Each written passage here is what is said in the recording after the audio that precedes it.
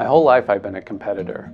From Little League playing soccer, hockey, and baseball to Butler University where I played soccer and baseball, and I've always enjoyed the competitive side of sports.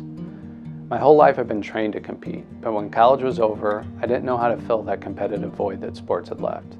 I took up different things. I got into sand volleyball, I did a little indoor soccer, I even started running. But it wasn't too long after that a close friend of mine got me into competitive trail running. Not just any competitive trail running, but ultra distances. To date, I've run 30 and 40-mile trail runs.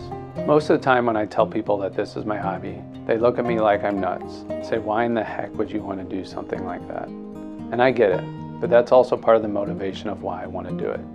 I know that not a lot of people would be willing to work hard to accomplish something like that, and that's when my competitive nature kicks in. I want to put in the time and effort to achieve something that others are not willing to do. When it comes to being a financial advisor, I bring that same work ethic to my business. I'm willing to go the extra mile, put in the extra effort to do what's right for my clients.